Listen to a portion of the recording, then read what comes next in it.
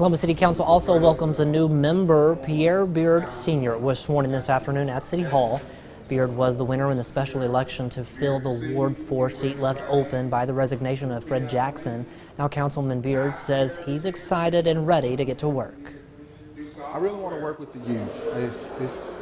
I want to do as much as I can for the entire city as well as the ward, but I want to specialize in the youth because we need some people. It took a village to raise me, and I want to give that same aspect back to my community. So I really want to work hard with the youth to give the youth something to do, and then work as much as with everybody else as possible. My number one concern is I want to work with the youth.